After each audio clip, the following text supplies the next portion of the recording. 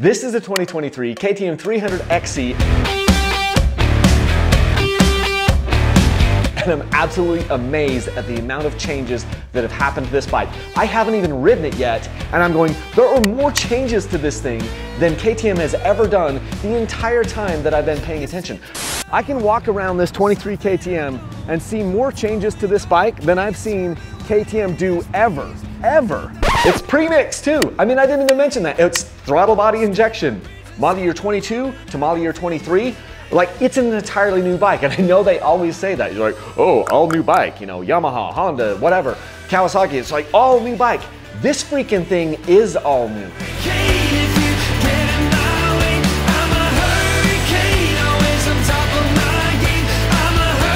It would be easier for me to list the things that I have just looked at that they didn't change. I just spent a few minutes like walking around it, and I wrote it down here on just like my little whiteboard.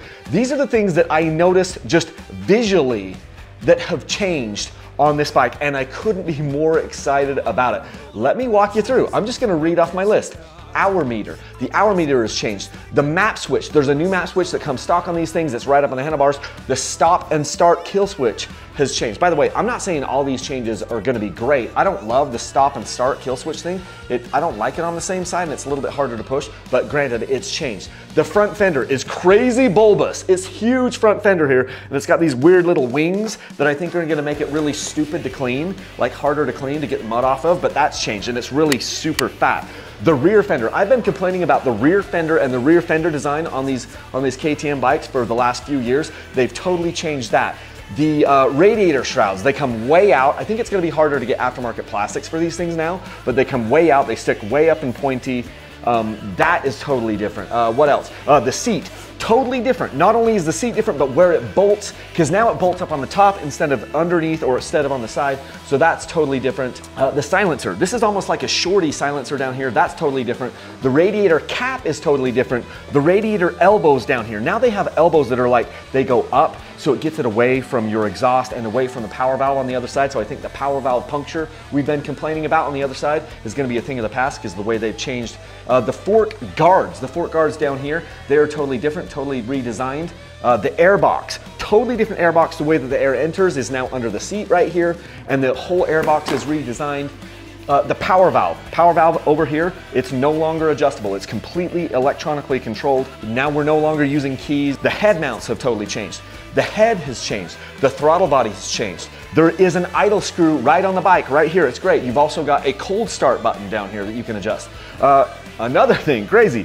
Finger clickers on the shock. I've never seen I don't think I've seen finger clickers on the shock. You got finger clickers for the high speed compression, low speed compression, and finger clickers for the freaking rebound down here on the shock. Yes, there are finger clickers up on the forks, but that didn't change. We had finger clickers before. The swing arm is totally new down here. Totally new swing arm. Totally new chain guide. And the skid plate. They put a skid plate on the XC, which we never had a skid plate on the XC before stock.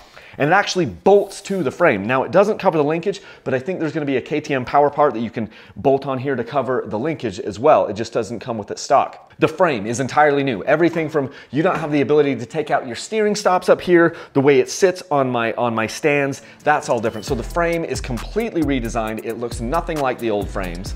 Let's see, where are we at? Oh, kickstand, holy crap. I gotta spin this bike around just so I can be on that side of it. I'm sure I'm gonna be running in footage of all this stuff. Totally redesigned, and with a totally redesigned spring. Now this spring, now the bolt that goes in here to hold this spring on, the spring is much bigger, which I think is gonna be better, and it's actually bolting into the frame, into this, the steel frame, instead of bolting into the bloody aluminum kickstand. So I think that's gonna be a huge thing that's gonna be better. The foot pegs, totally different. The foot pegs are wider. They stick out a little bit further, I think. I'm not sure they stick out further, but they're wider. They're totally redesigned foot pegs. The fuel tank is different. The fuel pump, where the fuel pump is on this guy, is totally different. It's accessible from the top. The battery box, I don't have my seat off. I'll pull that off and run some things on. The battery box is in a different spot. The battery is flipped over. The ECU is in a different spot, totally different design. The fuse block and everything under here, under the seat, is totally different. The subframe, it's a different type of a subframe where it's like kind of a hybrid aluminum and composite subframe, which is totally new. The handguards up here are new. The kickstart, like of course, kickstart is gone. We knew that, but they removed even that, the spot over there where the kickstart, where you could kind of put that in before, like as an aftermarket thing, that is all gone. So like the engine case is redesigned. Let's see. These are different wheels. They're not the same wheels that we had before. They're the same size, but they're not the same wheels. The MX-33F, that used to come with an AT81 on the front. It's still coming with the Dunlop AT81 on the rear, so it's a new front tire. The air boot back here is different behind the throttle body. Also just gearing, like front sprocket now, this is a 14-tooth front sprocket where they used to be a 13-tooth front sprocket, and now we've got a 49-tooth rear sprocket where that used to be a 51. That's just literally me waiting for my heat to turn on, walking around the bike with the freaking dry erase marker. And I noticed all of those things. Haven't even ridden this sucker yet. Okay, I'm really surprised here. The bike comes in, the way I do this is I weigh the bikes full of fuel, I just top that sucker off so it's all the way with gas. This sucker weighs 239 pounds, which is 108.4 kilograms. It's crazy because it's even got a skid plate on this bike. They changed all the stuff, and this is 1 pound lighter than my 2021 XC bikes. I didn't weigh my bikes in 22 because I was a moron and I forgot before I started putting aftermarket parts on and stuff. But this sucker, 1 pound lighter than the last time I weighed the XC bikes on this exact scale. And so they found a way to change all that stuff, remove the oil injection, remove that oil pump, which is probably a lot of where that pound comes, but like new swing arm, new everything, all the things we've been talking about, and it's still a lighter bike. I'm absolutely excited. I love this stuff. I've avoided like all the content on this bike. Like if anybody has said anything about this bike, I have not watched any of those videos because I just wanted to make my own conclusions. With it. This bike, I'm probably not going to ride. This is the 300XC, and I will be giving this away as a sweepstakes bike that will start on Black Friday here at the end of November, and it'll go through the end of the year. This will be one of my sweepstakes bikes. That's amazing for you because these bikes are basically impossible to find. Everyone wants them and no one has them. Everywhere you go, there's a list a million miles long to get one of these bikes. And if you're not on a list, you're probably not gonna get it. Well, guess what? I'm going to give this bike to one of you guys. So I'm just gonna give it away in its brand new stock form because I'm gonna get a 250XC version of this bike very, very soon. It's already at a dealer. I just need to go pick it up. So I will ride the 250XC version of this because I'm going into desert season and I'd rather have a 250 for desert season. So this bike, 300XC, is gonna go to one of you guys, a lucky viewer of this one. I'll probably also be giving away a 300XCW at the same time in that sweepstakes, so stay tuned for that. Can you hear the excitement in my voice? Guys and gals, I haven't been this excited about a new motorcycle model for a minute now. And this thing has got me lit on fire just because of all the changes. I mean, it is, the amount of changes, that's freaking crazy. That's freaking crazy. I love the fact that KTM is pushing this stuff forward. Now the same thing's gonna happen with the Huskies. Your Husky TX 300 is gonna be super similar. Your Gas EX 300 gonna be super similar. But I'm just really excited.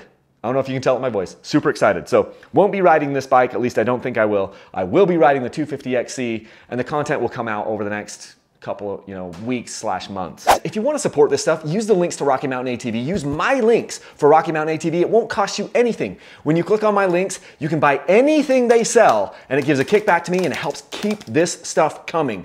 Every little bit helps. If you've ever participated in one of my sweepstakes, which this is going to be a sweepstakes bikes, guys, in December, somebody's going to win this sucker. So watch for that starting Black Friday through the month of December. Somebody's gonna win this bike. Somebody's also gonna win probably a 300 XCW, not probably. We will have a 300 XCW and this bike up for grabs in the month of December. So please use my links. Please watch for when the sweepstakes starts. Go to my website, dirtbikechannel.com. This is so exciting. Super, super excited. I can't wait to get the 250XC version of this bike and ride that sucker. So 239 pounds. You heard it here first. Well, I don't know. You probably heard it on somebody else's channel, but that's what I've got for you on this bike. Dang, I'm excited. Okay. Let's hit it. Leave a single track.